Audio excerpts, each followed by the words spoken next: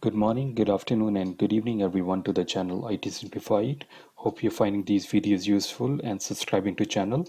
In today's session, I'm here to talk about global load balancing option within Azure, how you can utilize this, and we're going to test it out. So as you know that networking is very big component of any Azure deployment. And when it comes to load balancing, there are a couple of options. You might have heard about application gateway, front door, traffic manager, or load balancer. All these are nothing but different options that Azure provides you, and based on what problem you're trying to solve, you use one load balancing option over the other. But today's session, we're going to talk about standard load balancer, which has cross-region capabilities. So as you can see on the diagram, what I've done is that I'll be using two regions, the Canadian and the Europe one. I've already deployed resources and I've deployed regional standard load balancer. And what we're going to test it out is deploy global load balancer in one of the home region and see how that's going to work out. Now, one thing I want to point out that this load balancer works at the layer 4 of the OSI model. So it means that it works at the transport layer. So the thing it is concerned about is the source and the destination IP and the port is going to work with. Whereas application gateway or maybe front door, it works at layer 7, which is the application layer, and traffic manager, which works at the DNS level.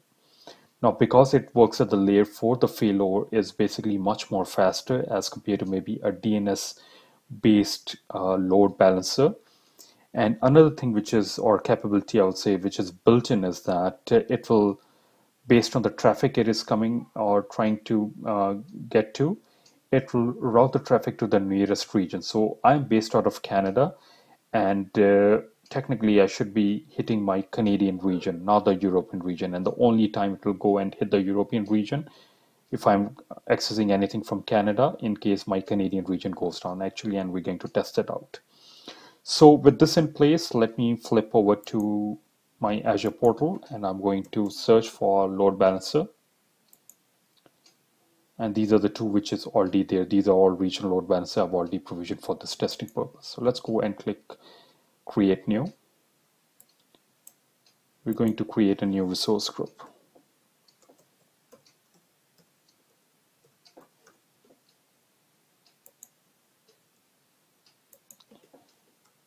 Give it a name.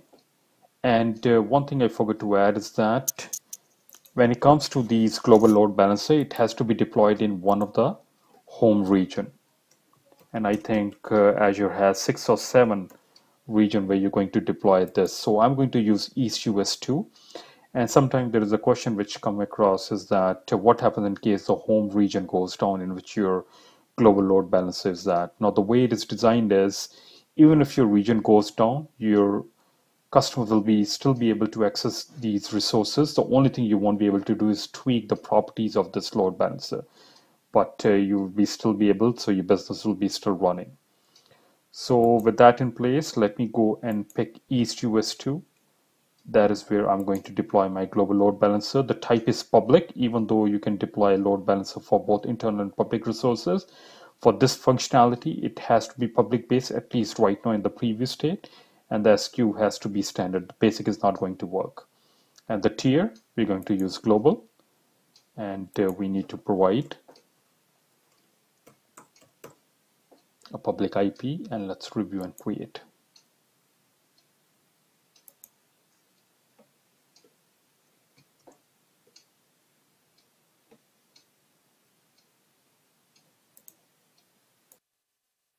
Deployment was successful. Let's go to resources, and the first thing I'm going to do is under settings, go to the backend pool, and we're going to add our regional load balancer. So first I'm going to add the Canadian one, the front end IP, and then the European. And let's click on add. And the last thing I'm going to do is to create a load balancer rule.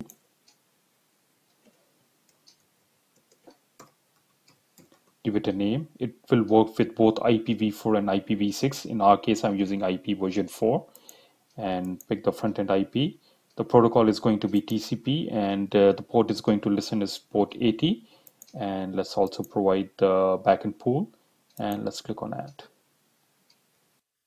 All right, so with both backend pool and role balancing rule completed successfully, I'm going to the overview button and let's grab the public IP of my cross region load balancer. And just remember, I'm in Canada, so I should be hitting my Canadian resources. Let's go hit enter, and here we go. As you can see, I'm hitting my Canadian region. So that's test number one, though that's great. Now what I'm going to do is I'm going to deliberately create a DR kind of scenario. So let's go and switch off my Canadian machine. And let's see, then I should be hitting then.